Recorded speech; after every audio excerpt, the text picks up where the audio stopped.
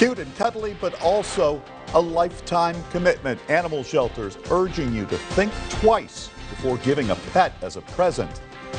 Good evening. The holidays are a popular time of year for people to get pets for others as gifts. They can be wonderful gifts, but they can also become a challenging surprise. Matt Mathias has more as animal shelters in Erie weigh in on gifting a pet for the holidays. Matt. That's right, Sean. Both the Anna Shelter and the Erie Humane Society agree that pets should never be given as gifts, particularly as surprise gifts. More than 3.9 million dogs are taken into shelters in the U.S. every year, according to the American Society for the Prevention of Cruelty to Animals. More than 20% are there because their owners couldn't or didn't want to care for them. Well, it might seem like a really fun idea to kind of surprise somebody with a pet. It's important to understand that when you take one of our shelter pets into your home, it's a lifelong commitment. New owners might not be ready for the commitment that caring for a pet takes, including time, financial support, training, and more. Once the Christmas excitement wears off and the idea of pet parenthood sinks in, some shelters see returns.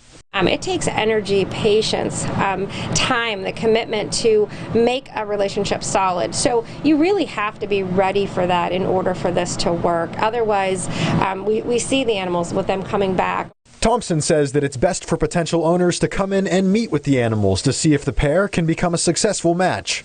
Oftentimes, people may come in wanting to see a specific animal and go home with a completely different one. Ruth Thompson of the Anna Shelter tells us that when a pet gets sent back to the shelter after just coming from it, it might affect their personality. Bouncing around from home to home can be a traumatizing experience for pets and stresses them out, much like it would for any other human. It's hard for them to come back and forth. As much as we love it here, it's not where we want them. We want them in a home environment.